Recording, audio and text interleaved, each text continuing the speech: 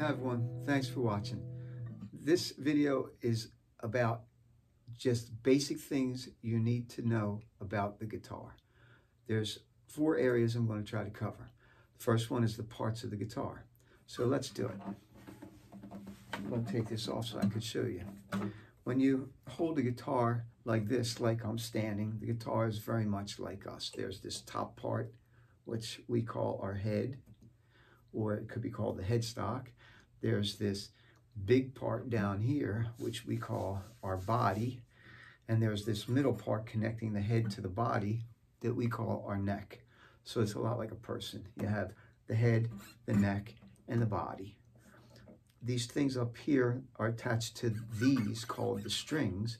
These are called tuning keys, and we use them to tune the strings of the guitar to sound the pitch we want them to sound. There's 6 strings on the guitar. There's this one, this one, this one, this one, this one, and this one. They have names. They're musical notes on the piano, E, A, D, G, B, E, or just musical notes in general. They can be written on the music staff, etc. So you have the head, the tuning keys, the 6 strings on the neck, the body.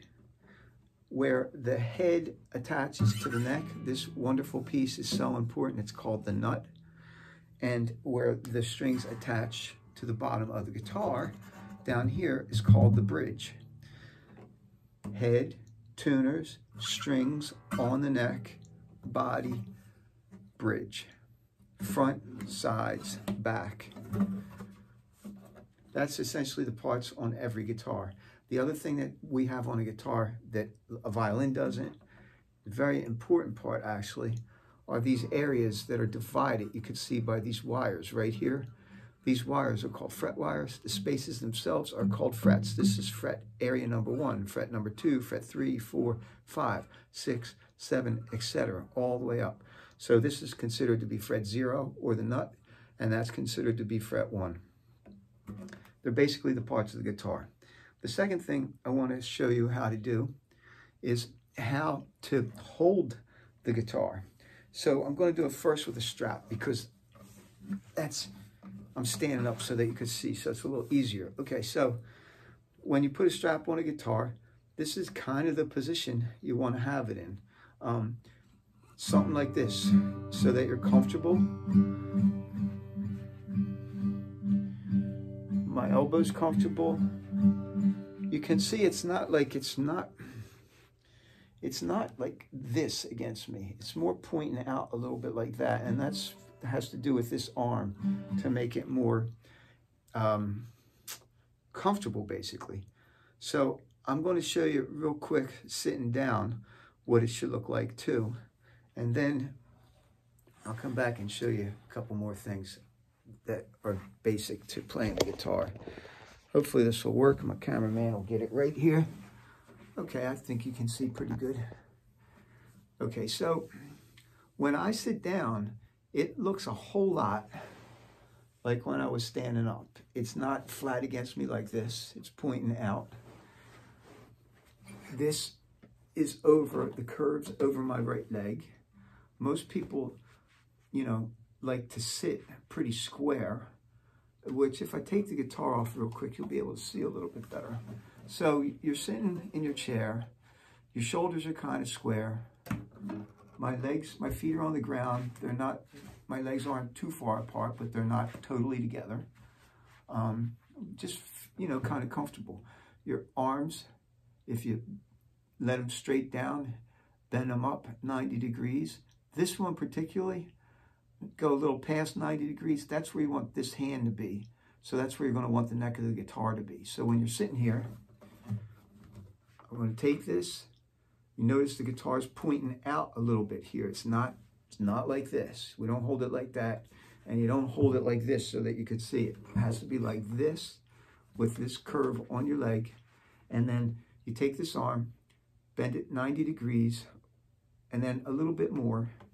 Now take the neck of your guitar and put it in your arm. Have this arm here to hold the guitar in that position.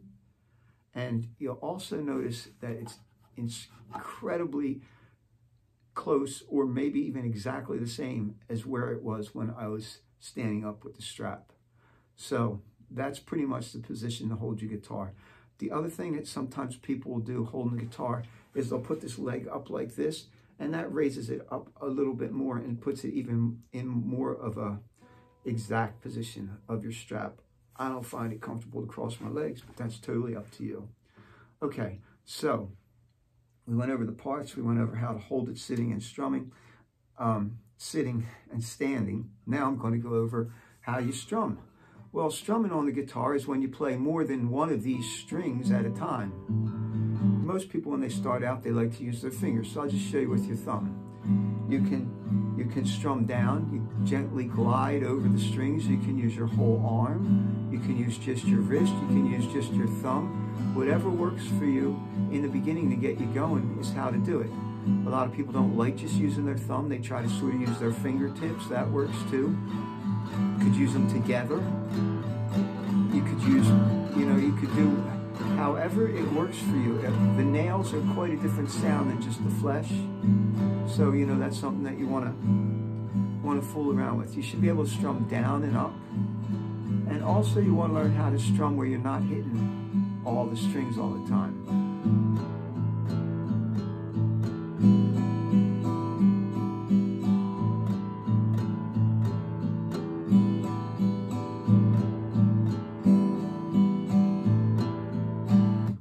The other thing you want to know how to do is how to pick the strings.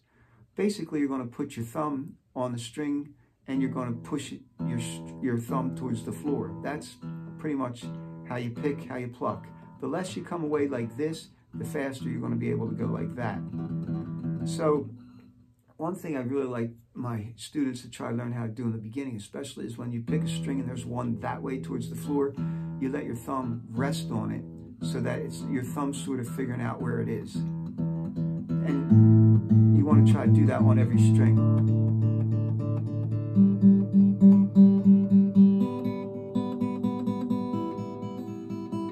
And this is all with your thumb. There's more advanced things. You can apply all this to your fingers. You can do different fingers for different strings, and but that's more advanced. Just with your thumb, you have strumming and you have plucking.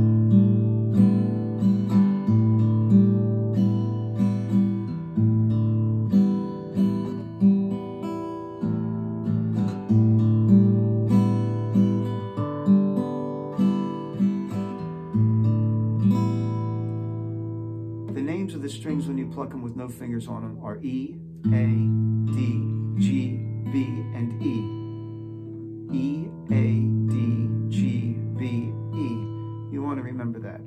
Now we're going to go into this hand, which our fretting hand. Hopefully you're right-handed looking at this video, because I'm not doing it for a left-handed person. That's a whole nother topic. Most guitars that are built for right-handed people, so even lefties a lot of times learn how to play a right-handed guitar. Okay, so the fretting hand.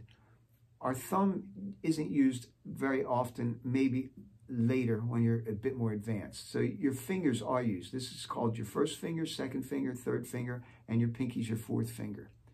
Your fingers are responsible for changing these open strings by holding down different frets on the string.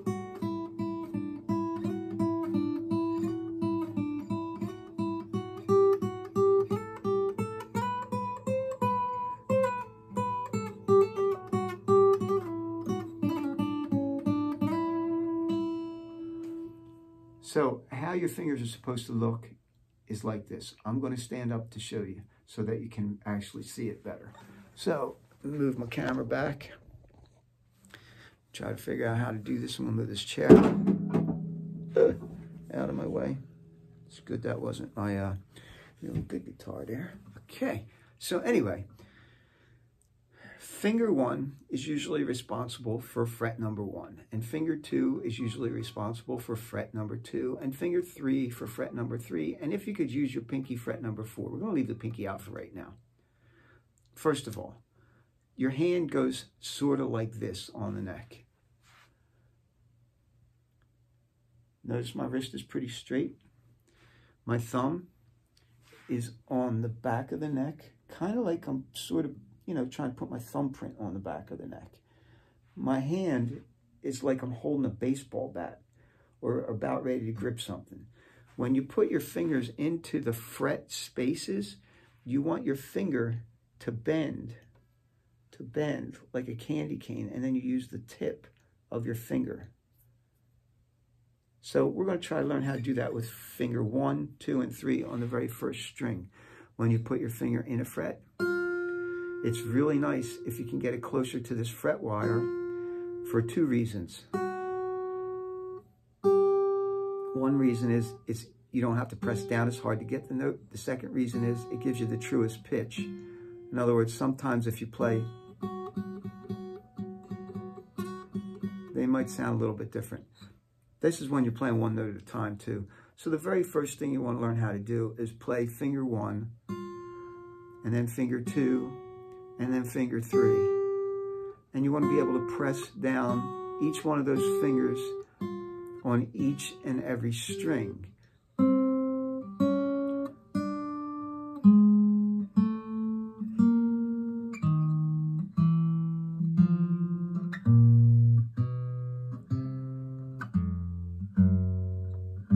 Now, as you do it, your thumb is allowed to move. You'll notice my thumb's all the way up there and my hand's touching the bottom of the guitar.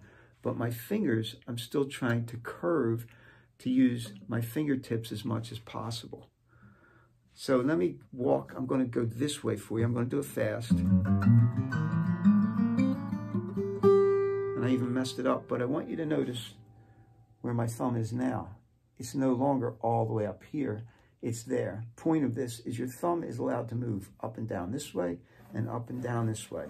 If you do the same exercise up here,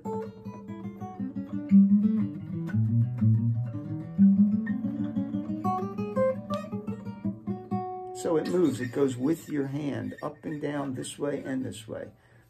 You really don't have to press on your thumb as hard as you think you do, but in the beginning, you're going to be pretty much squeezing.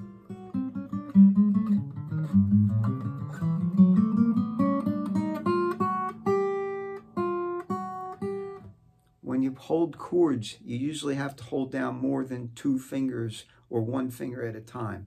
It gets trickier, but the curving part is still super duper important.